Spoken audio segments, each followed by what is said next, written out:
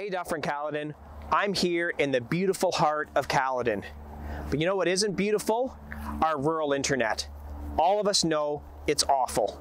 Since I was elected a year ago, I've been continuously pressuring the Liberal government to improve our rural internet. To date, they've done nothing.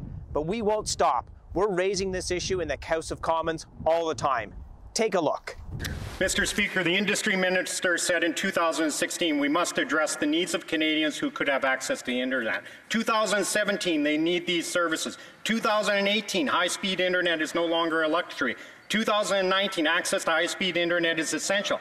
Now it's 2020 and the Liberals are rehashing the same tired promises again. It's been 5 years, Canadians are frustrated, still waiting on this promise. When will we finally see some improvement on this issue?